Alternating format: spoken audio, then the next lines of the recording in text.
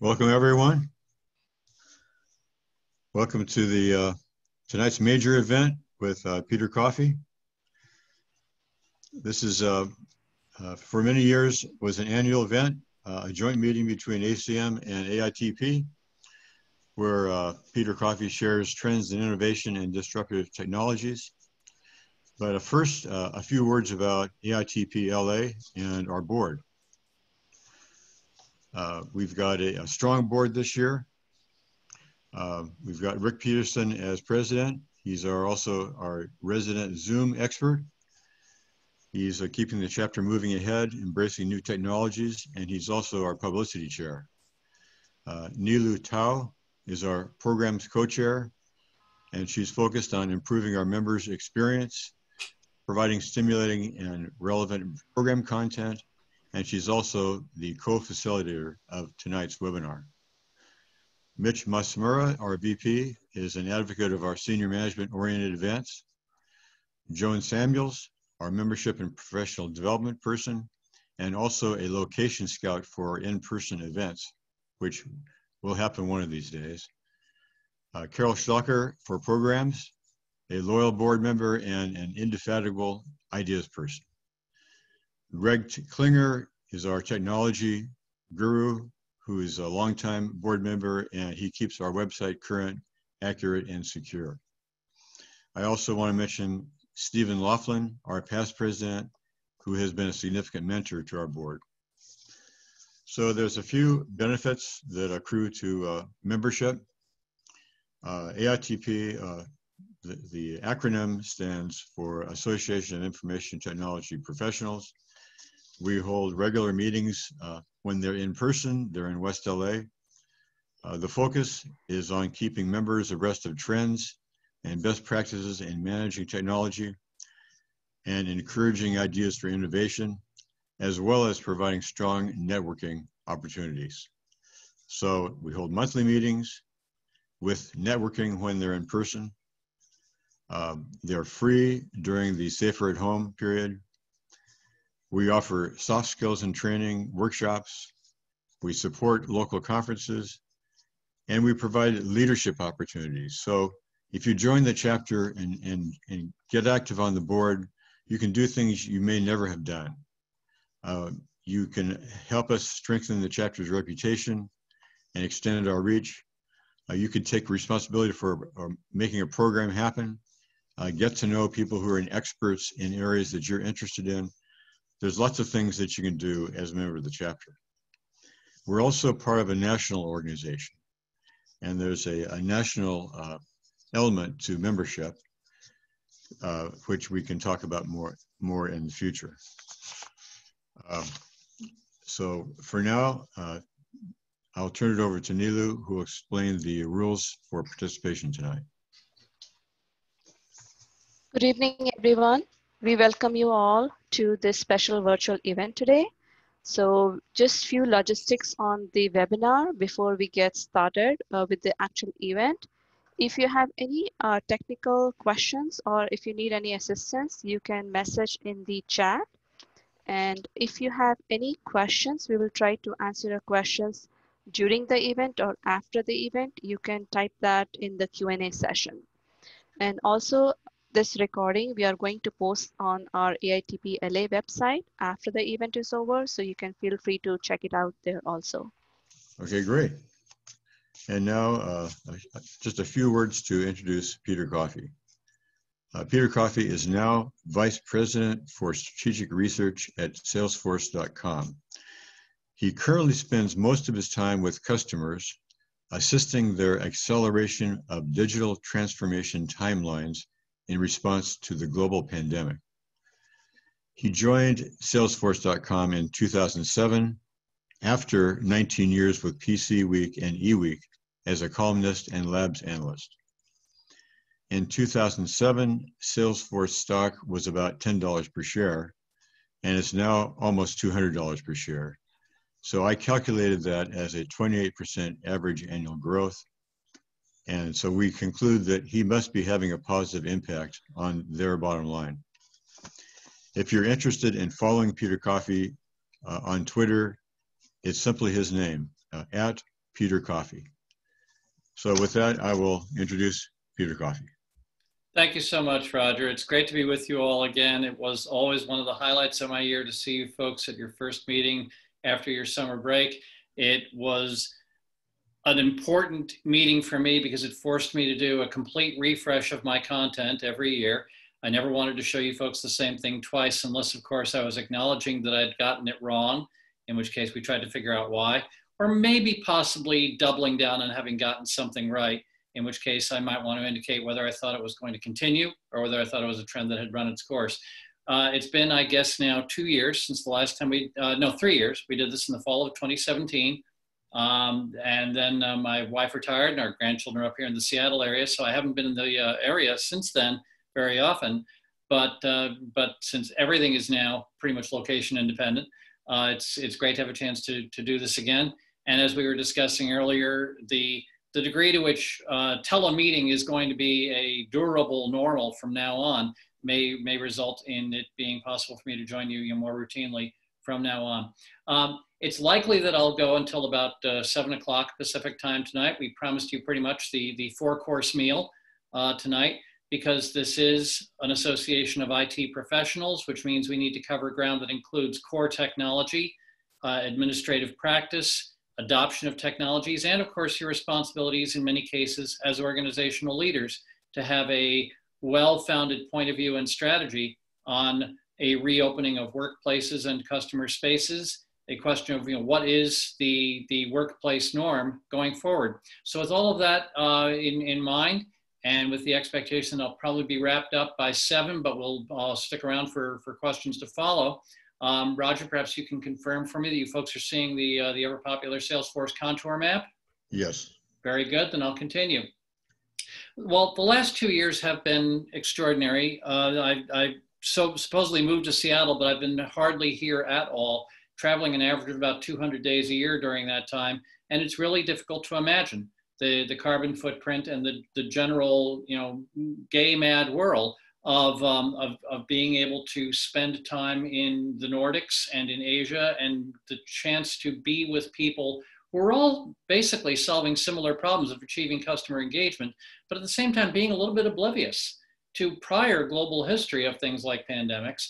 I get a little bit impatient with people who will say things like, oh, well, nothing could have prepared us for this, because this is actually the closing credits sequence of Rise of Planet of the Apes in 2011, when in the last several minutes of the movie, they diagram in colorful animation the spread of a global pandemic, which of course tees up the takeover of the other primate species of the planet in the subsequent movies, because this was prequel to the original Planet of the Apes. And it's difficult to remember that on March 10th, someone's diary showed the first appearance in their business correspondence of the word coronavirus, because some cups were going to be delayed coming from China. And I thought, okay, this is going to be a nuisance. It'll be over soon.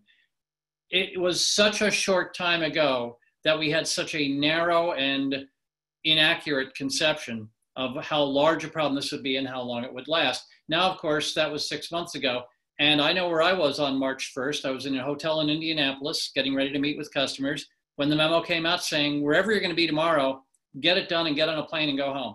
Whatever you had planned for the rest of the week, forget it. We're going into lockdown here. The problem is you can't hit pause indefinitely. The younger generation will never know the warnings that we used to get about don't leave a VCR on pause for a long time. You'll wear out the tape. We don't have that metaphor anymore. But there are things that can't be paused indefinitely. The notion of suspended animation is still only science fiction. You still have to hire and onboard people. You have people retiring. You have to hand off their responsibilities. You're going to be introducing new products. You hope you'll be acquiring new customers.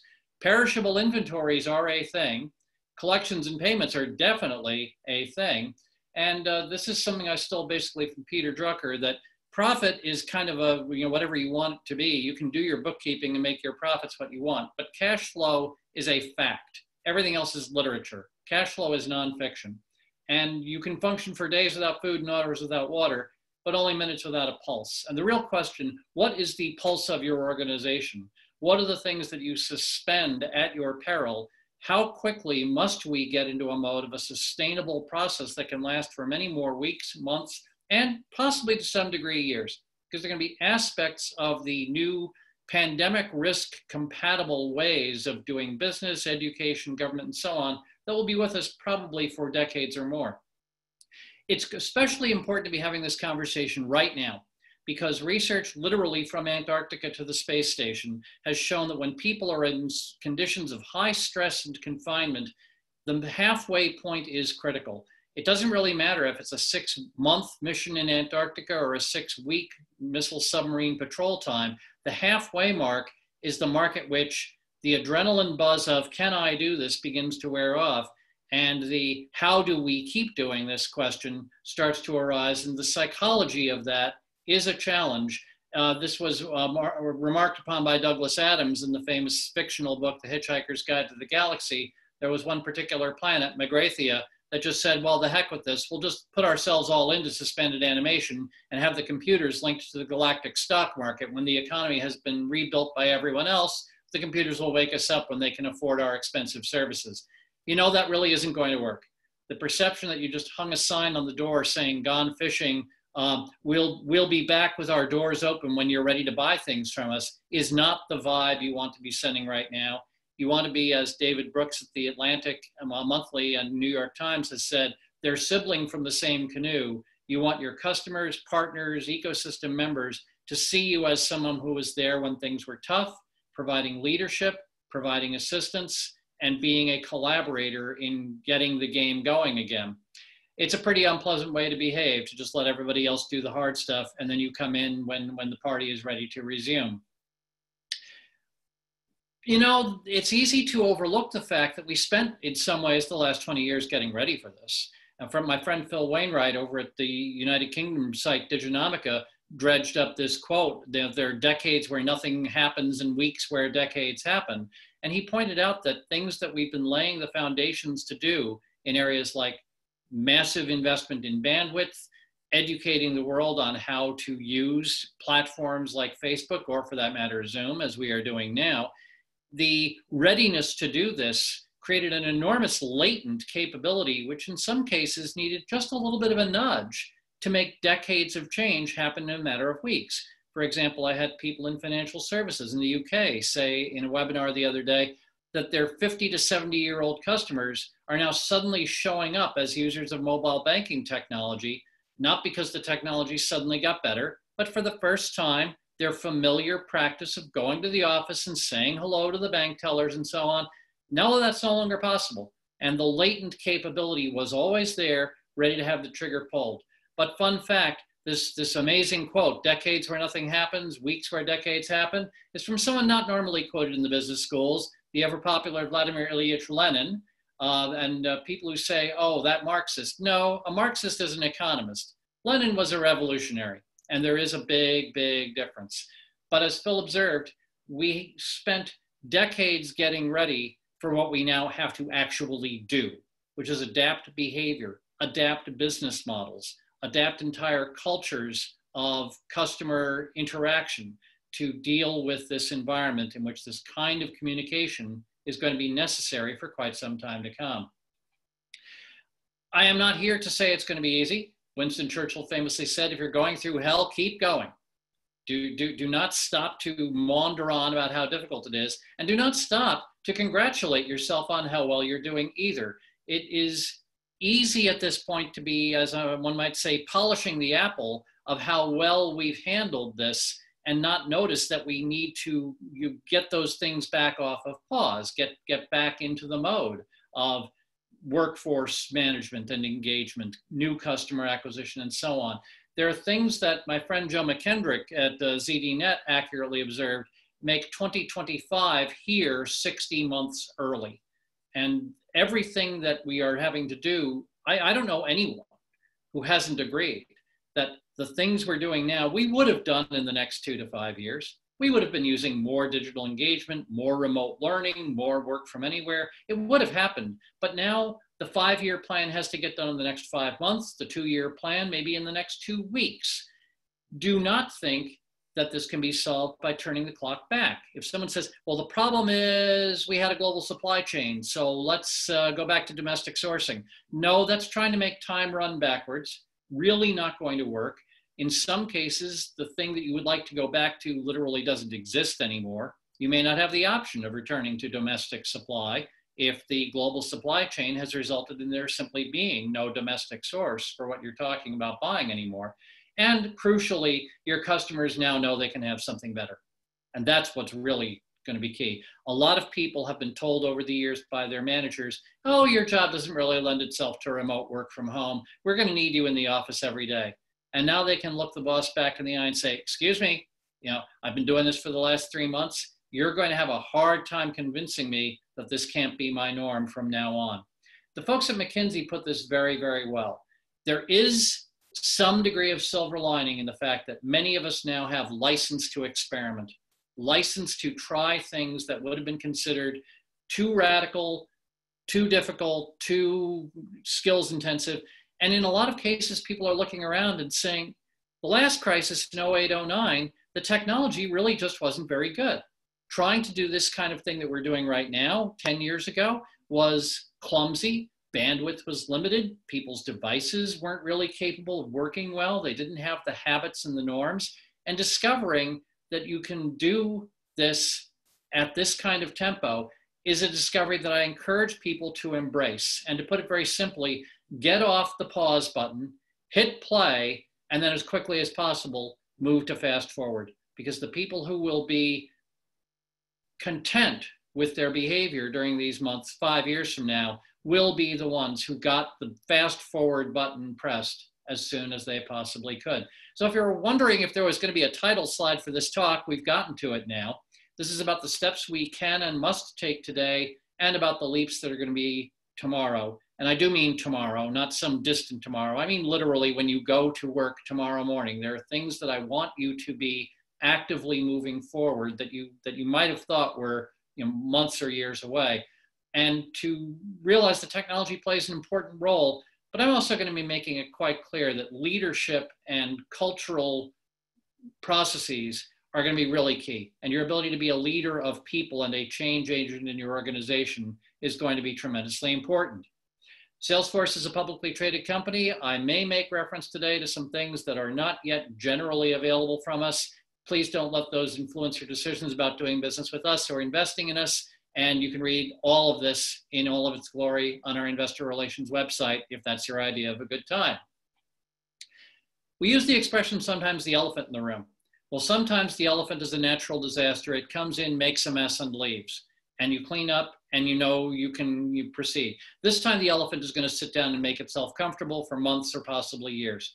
When you know the elephant is going to make itself at home, you'd better invest in some stronger furniture, maybe bigger doorways, and rearrange the furniture to accommodate. And that's what we need to do. This recovery is not going to be down and back up. This is not going to be like a tornado coming through town and the rebuilding is a well-defined project. In fact, the shape of this curve and of its echo curves, depending on reinfection behavior, has been compared to the Nike swoosh logo. I like that word better than the reverse square root sign recovery. No. This is the swoosh recovery. And it's no longer a projection. The curves I'm showing you here, well, those were OECD projections a few months ago. But already we see this happening. For example, this is data off of people's mobile phones in the UK when they reopened all the bars and tap rooms. And the return when all the hospitality operations went open again is still a substantial percentage reduction. It's not going to be a quick bounce back recovery.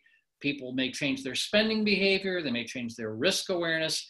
We have to build this in a way that can handle a gradual and possibly sequential, multiple steps of recovery. And we have to get very, very global about this. Anyone who says anything about the recovery should immediately be challenged as to in which part of the world, in which industry, with what timing, what are the assumptions you're making? Because the curve up there in green for China, yes, you're not seeing an optical illusion here. They are already now back to a level of economic activity greater than they were at the end of 2019. Their recovery has been more than complete in that regard. But in the so-called advanced economies, it might seem perverse that the pink curve for the advanced economies is the worst. I believe the reason is, and the research I've been seeing is consistent with the idea that The advanced economies will have the slowest recovery because they have the most margin in the first place. They've got the largest fraction of their workers able to work from home. They've got the largest fraction of their students able to participate in remote learning. And so since they don't have to find ways to get back into physical workspaces and customer spaces, it may actually be a longer period of time before those economies return to full vigor. And if you're in the hospitality industries or travel and tourism or professional sports, that leisurely return of that pink curve is going to be a great concern to you. It is not enough just to clean up your own room. When you look at this globally, you realize that apart from the US, which is having some nasty, third order re-peaking of the curve, the advanced economies generally have turned the corner, but look at that pale blue curve that's just soaring for the infections in the emerging markets. Why am I harping on that? Because most of us don't live there. Well, we sort of do. This is a list of the countries that are considered emerging market economies by the IMF. And I've marked out 4 that might seem to be kind of random: Brazil, Colombia, Guatemala, and Vietnam. Why those? Well, apart from Canada, those 4 represent the top 5 of our coffee imports for consumption into the United States. So if you want a cup of coffee on your desk tomorrow morning, whether or not the workers in Colombia, Brazil, Vietnam, and Guatemala are showing up and able to work productively is of more than, shall we say, academic interest to you.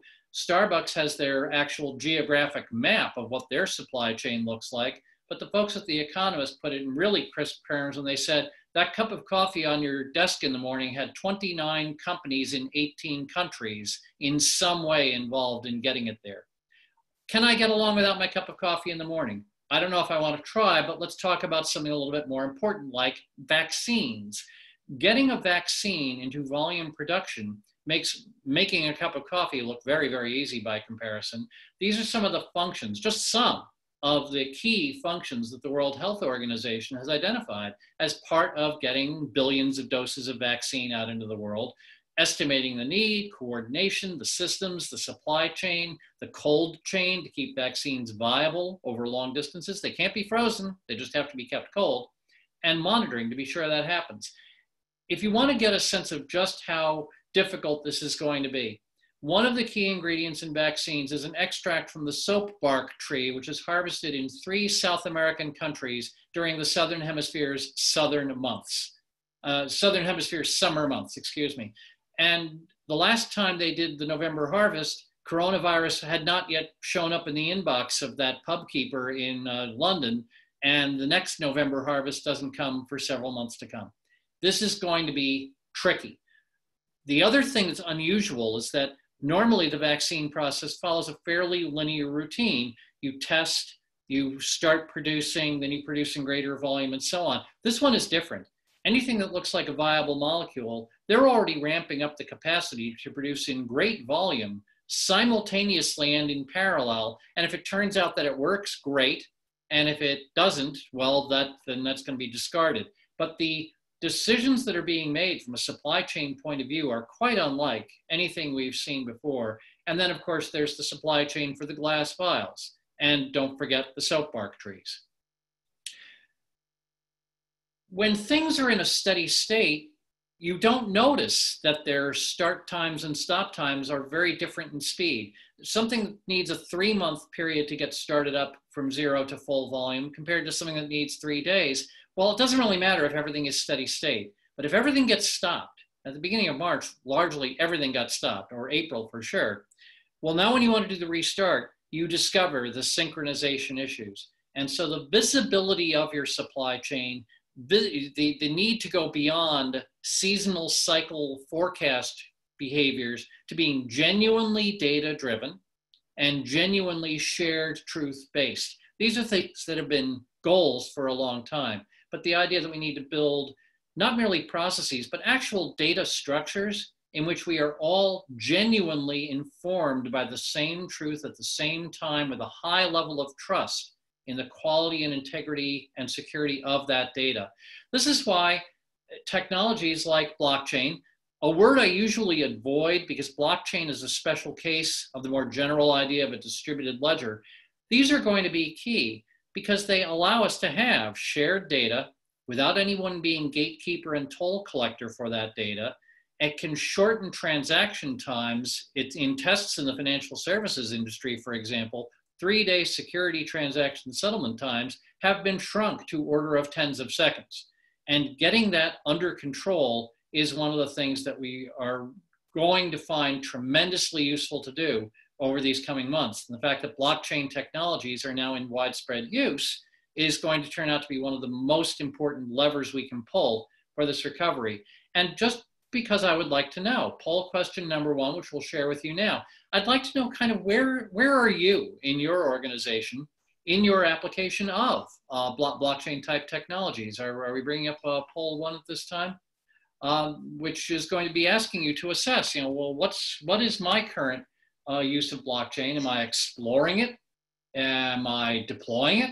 Are we actively using it, or are we still just reading about it? And well, we used to read about it in in-flight magazines. We don't have those anymore. But I would very much like to know where you folks all sit on that. And Nilu, you'll let me know when it's appropriate to proceed. Right. So we are still getting numbers. People are still voting. As a host and panelist, I can't actually vote, so I'm not allowed to cook the books here. So here we have the results. So that's you a can... big whopping none, and I can't say I'm surprised. Well, that's one thing I'd like you to do tomorrow morning is have a chat with your financial, your logistics, and anyone else with whom you have data sharing or data integration tasks, and ask the question: are there things we should be exploring to move not to a faster version of what we've had before, but to something genuinely different? Because frankly, updating what has failed us to date is not really where I want to go. Let's do something better. Let's talk about, for example, existing situations in which implicit silos result in your new customers being given better prices than your established customers, simply because your established customers were on your legacy systems and your new customers were on the new systems. This is an actual story told by my friend Joe McKendrick over at ZDNet. I think he wrote this one for Forbes. Blockchain data has the security built in. The provenance is built in. It really is an important technical change from traditional database models. It's being used in production right now in China to distribute business loans on a cross-border platform. So this is reality. And it's being tested in oil and gas operations. It's being used for aerospace parts, which have to carry, as they've been called, birth certificates to certify their production conditions and inspections being passed. This is real. And anyone who thinks that blockchain is a futuristic idea or too exotic for them is mistaken. And I urge you to be evaluating these questions about whether existing blockchain platforms are available. We have one, not yet in general availability, that is being actively tested in education, finance, and healthcare. Other viable blockchain platforms exist, including some from partners of ours.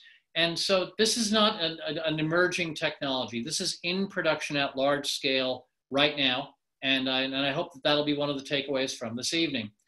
Be very carefully warned, as the great philosopher Elmer Fudd said, be very, very careful when someone comes to you and says, I've got a blockchain for you. There are certain attributes, and you're going to have access to this material later, so I won't narrate this entire slide.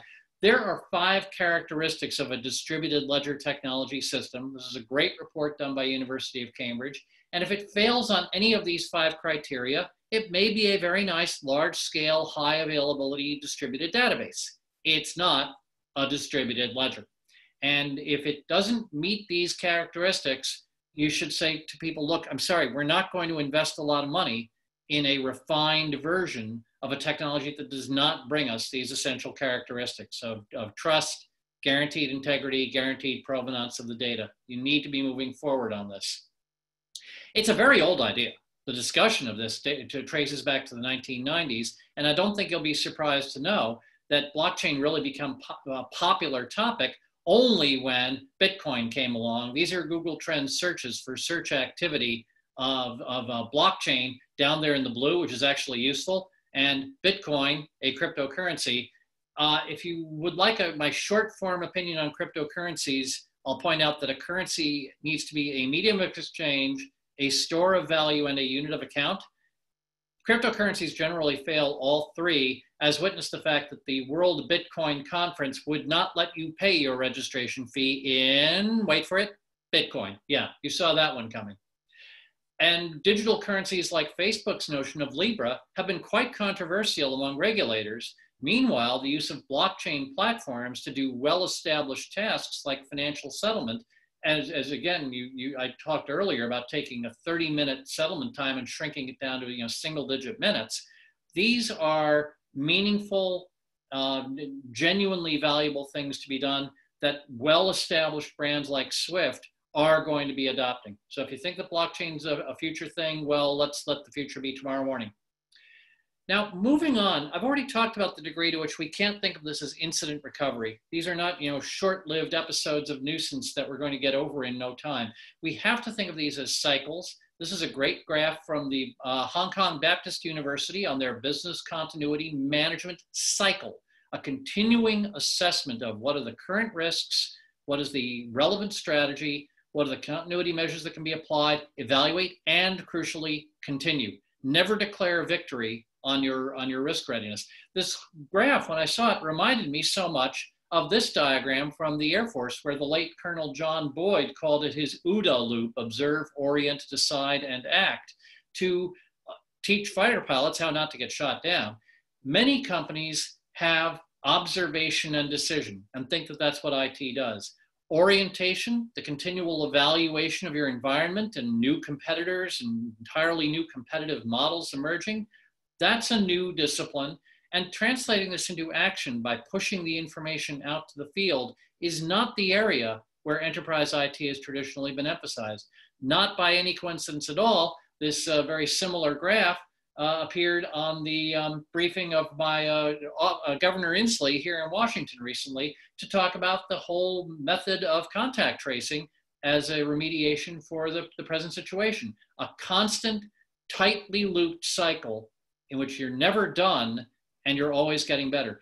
Now, I don't mean to oversimplify this, because this OODA loop, well, when you actually look at it in a real world situation, there are noise sources, there are erroneous data sources, there are distorted decision processes that are warped by what people want to believe is going to be the outcome. So I don't mean to suggest that just because it's a cycle means it's simple, but the relentless orientation toward a constant cycle of continued assessment and response is a discipline that can be taught in any organization. Busting the silos is key. If you do this by optimizing the behavior of separate business units or separate pieces of an organization, it's unlikely to produce a good outcome. This is something that's been learned in airline flight operations, where perfectly good working airplanes crash when there's multiple people on the flight deck and each of them thought someone else was doing something, or each of them thought it was their job and they did it in ways that got in each other's way, either way. And so multi-crew coordination is now being taught as a discipline to flight crews, not by any coincidence at all. This is also being recognized in healthcare, where individually correct actions by different specialists can produce very unfortunate patient outcomes if not properly coordinated. And again, the nature of IT is such that the data your organization owns, the decisions you make, the outcomes for which you are evaluated and compensated can individually all be separately optimized, and you'll all think you're doing your job. The higher level task of overall organization performance is often implied, but not really intentionally managed. This is not solved, by the way, by having more meetings. One of the things we're having right now happen is that it's so easy to call a meeting from people who no longer even need to drive across town, let alone get on a plane, that there are lots of meetings. So here's a great flowchart that I got from Harvard Business Review on, should I hold a meeting? Have I thought this through? If not, schedule time to think about it. Do I need outside input? If no, then schedule time for getting it done. Don't call a meeting. Does moving forward require a real-time conversation? And if not, send an email. Does it really need a face-to-face meeting? And if not, schedule something else. And yes, notice how many gates you had to go through to schedule and prepare for an actual meeting or even a video meeting. Make meetings special. expect that people will have reviewed the information in advance. At Amazon, if you show up for a meeting and you haven't done your pre-reading, you're basically invited to leave the room and come back in when you're ready to sit at the grown-ups table. Because meetings are used as mechanisms to force people to carve out time to think or to force people to get their information together. Well, my feeling is that the best way to end any meeting is to be able to say, the agenda said we were going to make these decisions. These are the decisions we've made. You'll get the notes before the end of the day, and you all get 10 minutes back because we ended early. Thank you. Wash your hands. This is the way that meetings should be ending today. If this were short term, if we only had to get through 3 months of this, we could do this the easy way. And the problem is too many people have been doing it the easy way. And to borrow from Andrew Hill over at the Financial Times, they are at risk of having ad hoc become bad hoc, that they will have implemented a straightforward, ungoverned, insecure, unscalable solution because they could do it quickly, and they will not have thought it through. And they will wind up months from now with this practice embedded in their organization. So take enough time to think about, will we be able to live with this for months or years before someone says, well, this is how we're going to take care of this. It's critical because the complexity of systems today is still catching people by surprise. There was a ship on the way to the East Coast that had a cyber incident, whereupon the Coast Guard had to put out a memo to ship operators saying, well, you really should be following some basic cybersecurity protocols on your boats.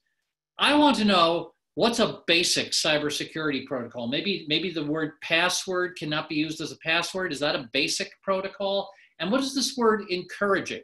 As opposed to mandating or warning people, your life is at risk if you don't manage the software parts of your systems with rigor and diligence.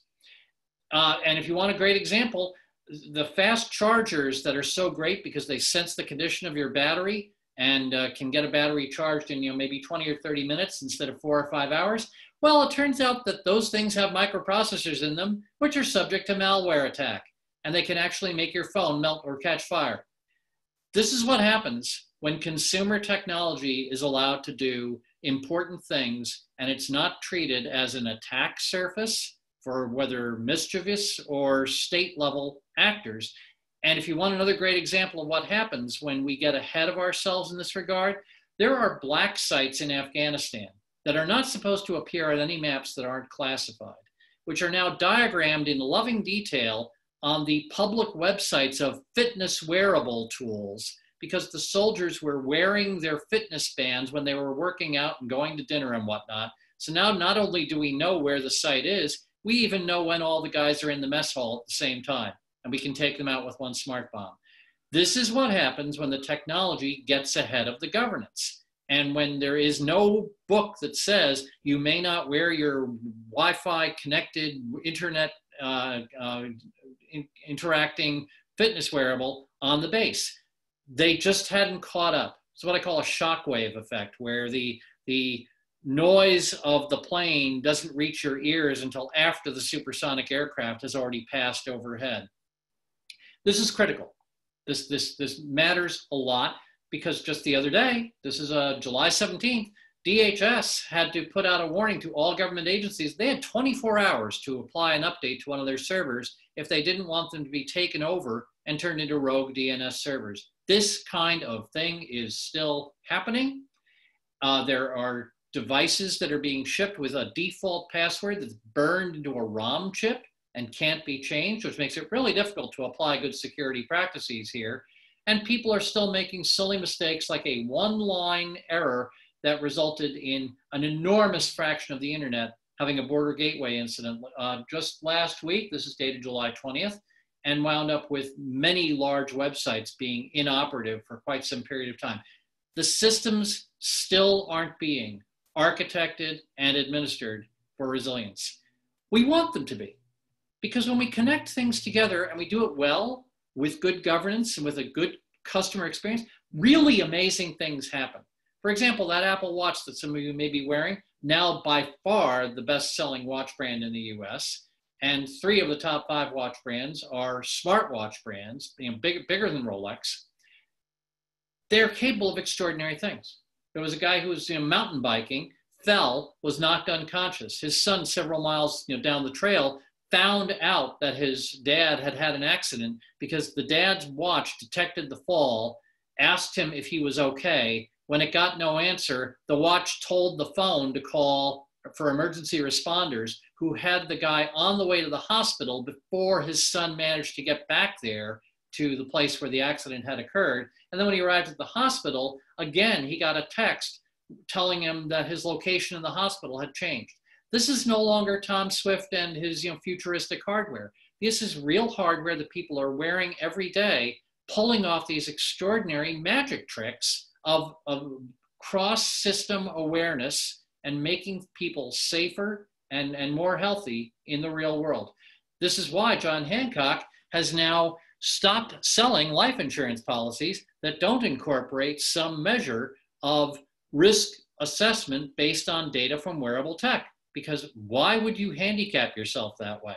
Why would you try to assess people's risk by old-fashioned methods like whether they lied about how much they drank or lied about how long it's been since they smoked? Now you can measure, and measurement is a key. Connected communities create new models of competition. You thought you knew who your competitors were because you read the yellow pages, and there they all are on the same page as you. Not so much anymore, because now customers discover your new competitor through viral experiences. It was a long time before Airbnb ever did any conventional advertising. Uber advertises more to get new drivers than they advertise to get passengers. Getting this done matters because you've got people who don't have any loyalty to your institution, who, millennials who said back in 2014 that they would be fine with banking with Apple or Google.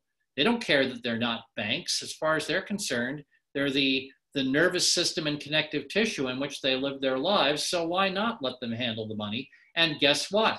Now we've got the Apple Card, and we've got the Walmart Card, which architect important business objectives. When you're paying with an Apple Card, there's all sorts of stuff now that integrates you into the Apple device ecosystem. The Walmart Card, notice that they give you a 5% cash back if you buy online, only 2% in the store. They're doing financial engineering of their customers to steer them toward the business platform in which their profits are greater. It's a beautifully architected solution, meets people's needs, and it kind of disintermediates the traditional banks. And the banks are no fools. They're looking at this hard. You look at the degree to which now your credit card companies don't compete on interest rates. They compete on, can we get you tickets to the concert that no one else can? They're building ecosystems of experience around the act of payment instead of just trying to improve the act of payment itself. Not incidentally, if you're going to have this many partners interacting, so one single transaction might now involve an entertainment partner, a payment partner, a transportation partner, and a dining partner. Well, things like smart contract capability of blockchain platforms are going to be involved in this. So this all ties together.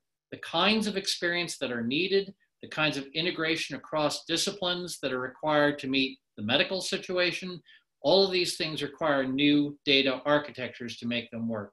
So the question about who is your competitor going forward, my friend David McInich at ADP said once, when Google decides to come into your market, they don't just eat your lunch. You wake up in the morning and they're making breakfast in your kitchen. And discovering that an Amazon or a Google or an eBay or a PayPal or a Square has decided nice little business there, we'll take it from here, is not a morning you want to have.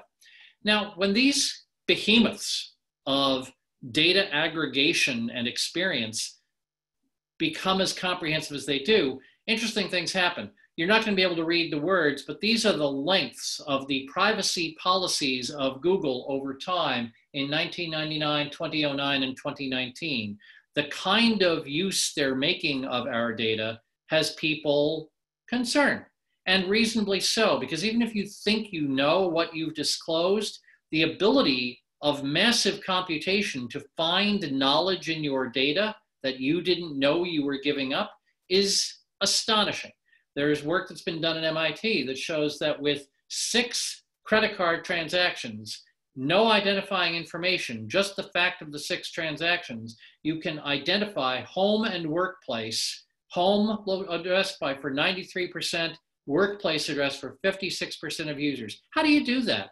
Well, I can buy anonymous data from a cell phone company that does not attach my name to a phone number, and yet a phone leaves my home address every morning, or at least it used to. My home address is a matter of public record. That's not hard to find.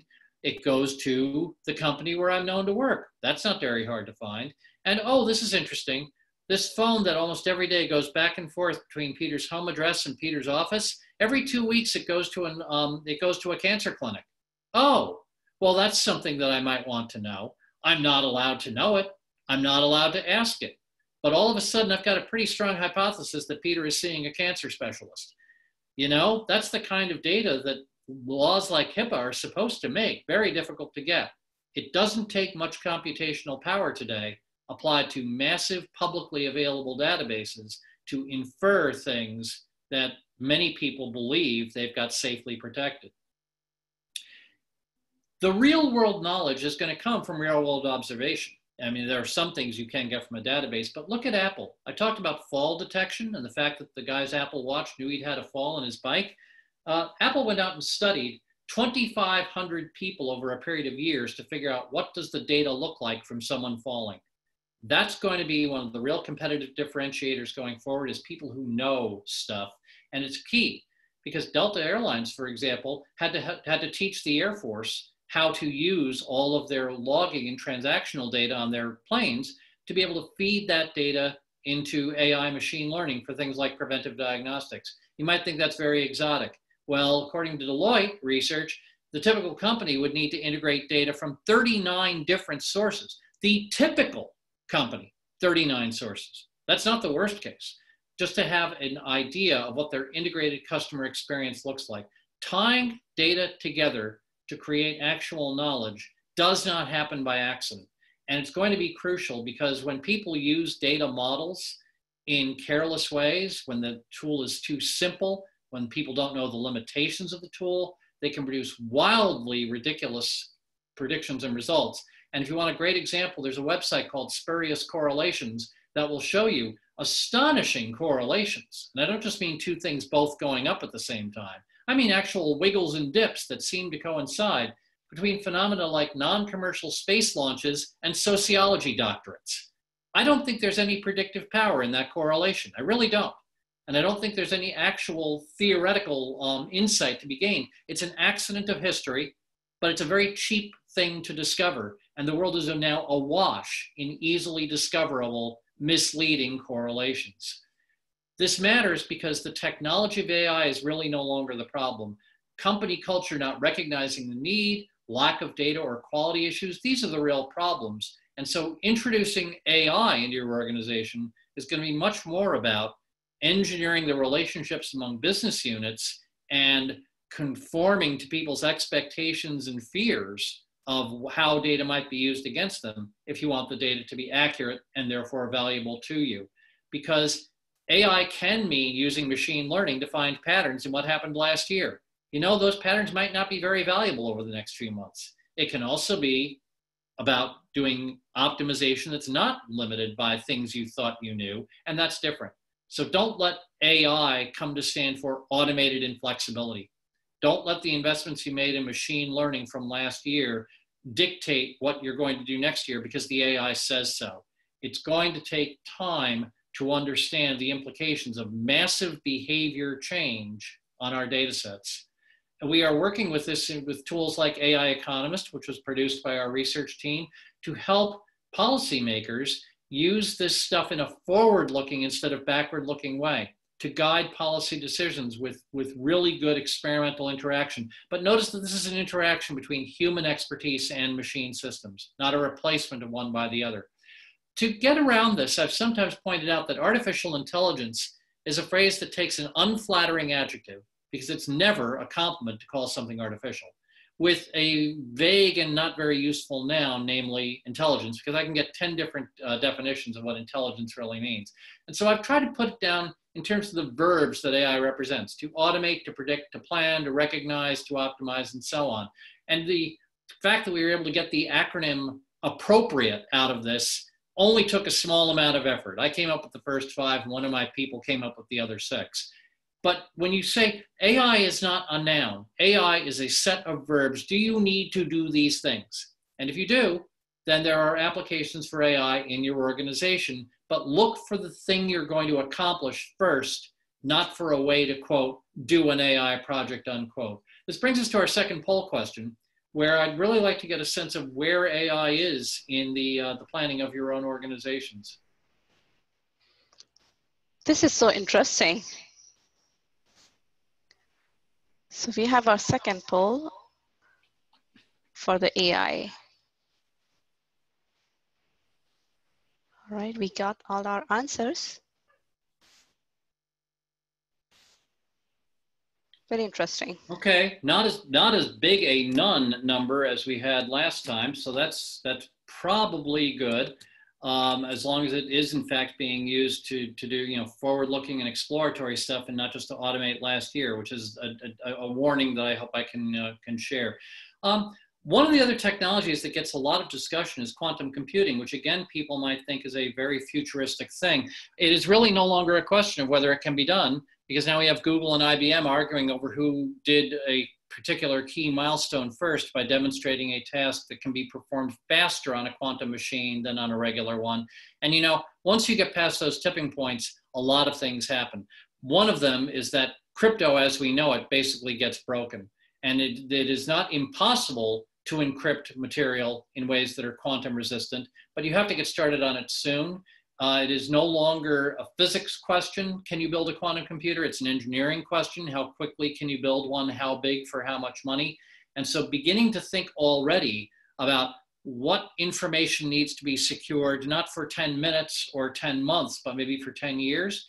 If you have something that needs to be kept protected for 10 years and you don't have a quantum ready encryption strategy, then you're kidding yourself. And it is not silly to be saying, is this a quantum resistant security posture? It's not premature to be saying that. Now, one of the things that's been interesting about what's been happening the last 2 months is the degree to which companies are rediscovering what they are. Bill Ford had some really great comments on 60 Minutes a while ago, where he said, people say, why is Ford making ventilators for hospitals? He said, lots of companies can make complicated things, but only in very small volume. And lots of companies can make simple things only in very large volume. The number of organizations that are culturally and technically capable of producing complex, highly regulated stuff in massive volume is really rather small.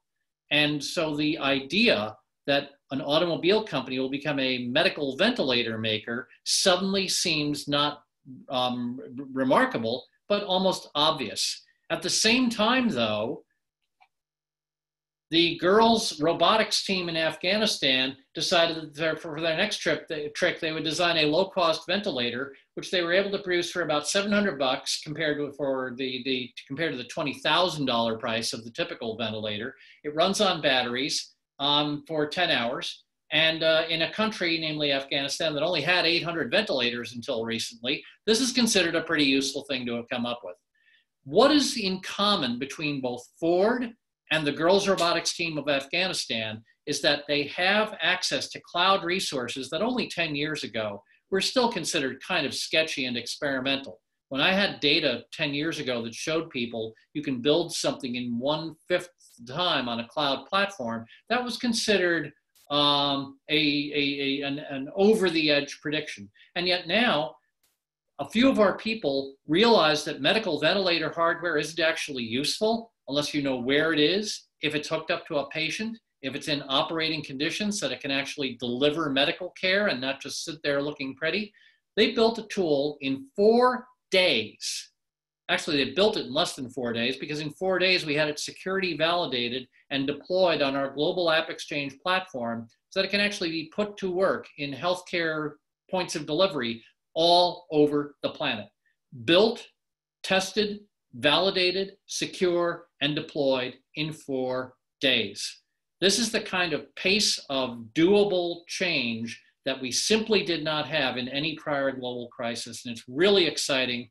And I love having stories like this to share. But this actually brings us to our third poll question. Can we bring that up, please? Yes.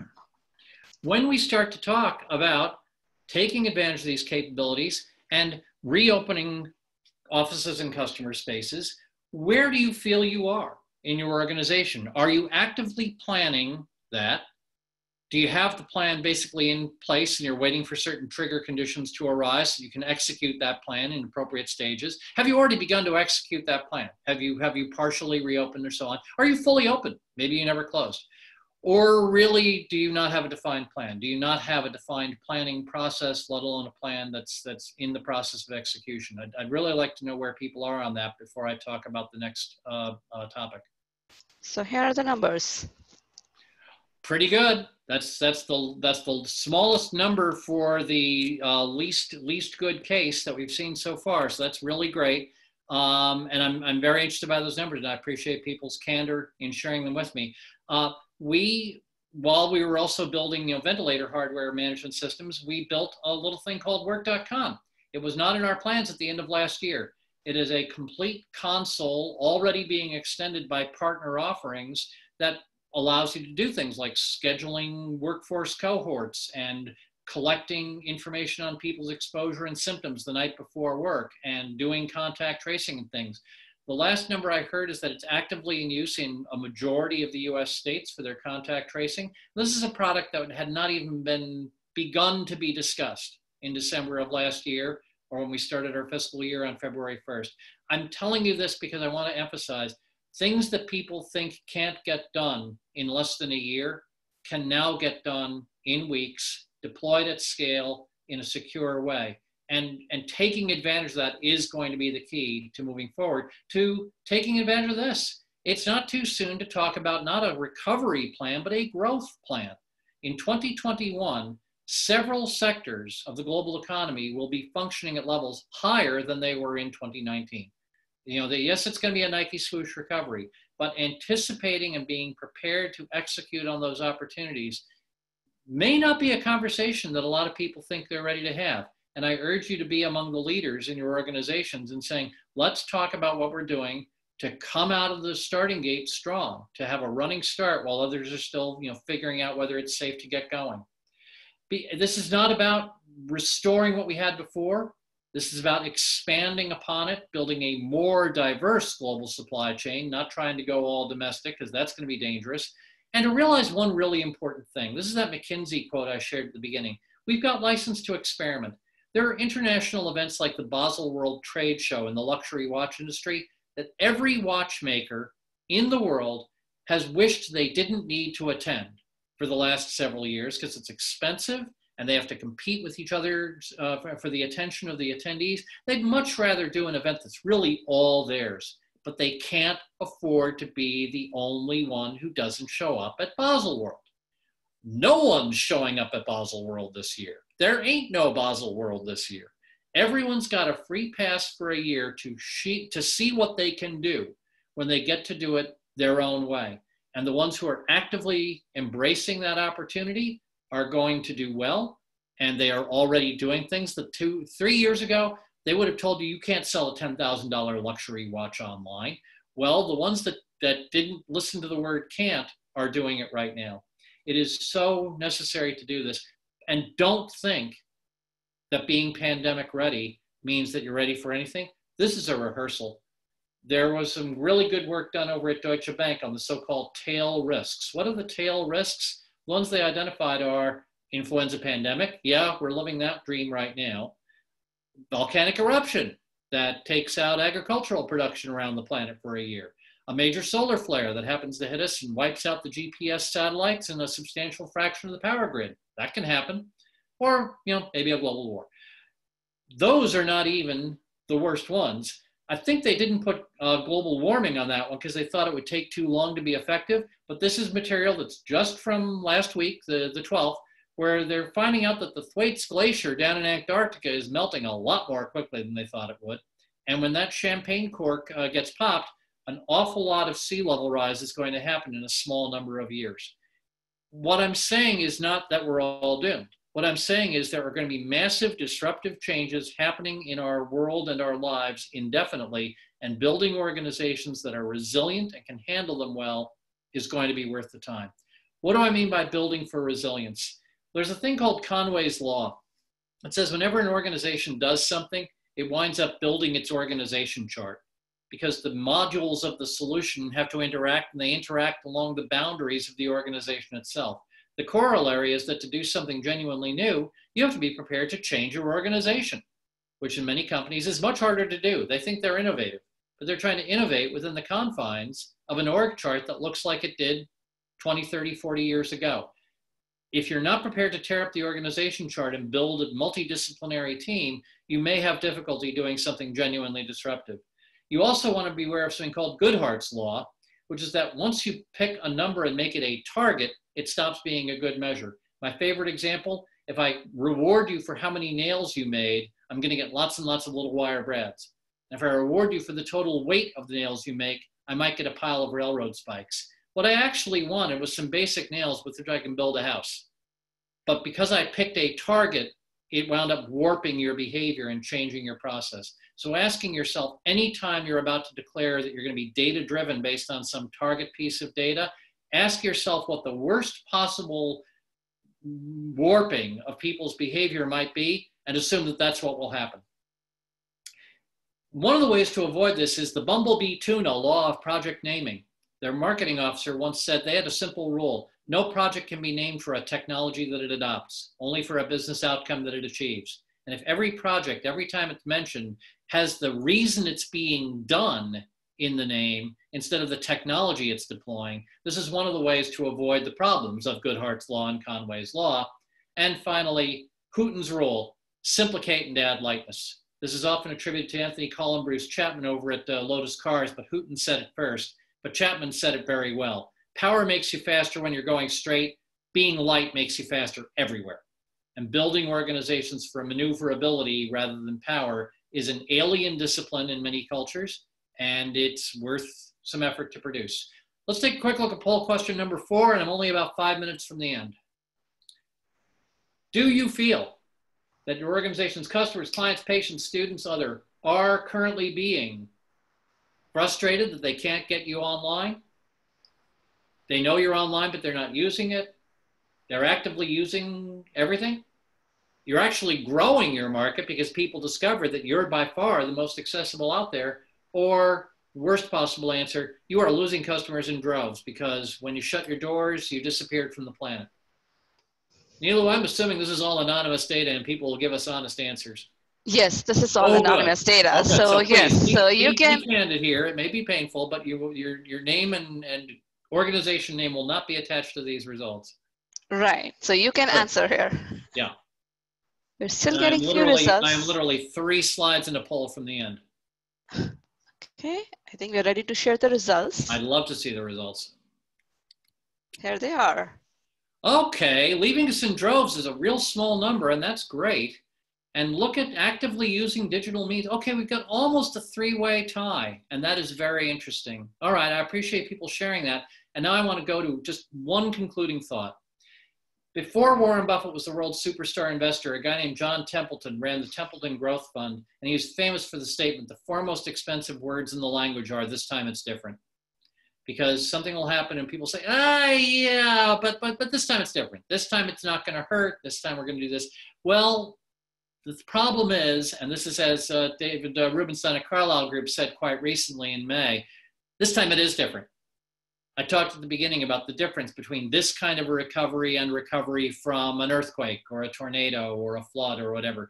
This one is going to be with us durably, indefinitely, and building resilient organizations that do not demonstrate Conway's Law, that do not break Goodhart's Law, that respect Hooton's rule, and whose technology people remember the Bumblebee rule and always focus on why you're doing it, not what you're buying or what you're deploying or what you're asking people to change their behavior to do, but why, what is the outcome that's going to be achieved. That, I believe, is how we're all going to come through this as leaders in our organizations and with our organizations as leaders in our ecosystems. So last poll question, please. When you were going into March, try to cast your mind back to that, coffee shop owner in London hearing this word coronavirus for the first time. When you went into March, did you know the pandemics happen?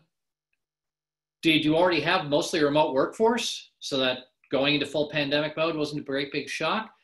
Did you have a really good pandemic response plan, or had you actually been talking to customers, suppliers, partners, municipalities about the overall system level of response? Or maybe did you have absolutely no clue of what was about to happen? And again, I'm welcoming candor here. Very interesting results. Oh, good. I'll be sharing in a few seconds. Oh, interesting. 0 on 2 of them. That's enormously interesting. Well, thank you for sharing. I appreciate that. That's valuable learning for me. I'll close by repeating what I said before. This is a time to get off the pause button and hit play in a responsible, governed, technically solid way, but also a time to hit fast forward, because a lot of things that people thought of as quite futuristic only weeks or months ago are in fact production technologies ready to go to work for you and drastically shrink the time to respond to these extraordinary challenges and to create leadership in the ecosystems that will power us out of this going forward. So thank you all very much for the chance to be with you. And Roger, back to your stage, and I'll leave when I'm invited to depart.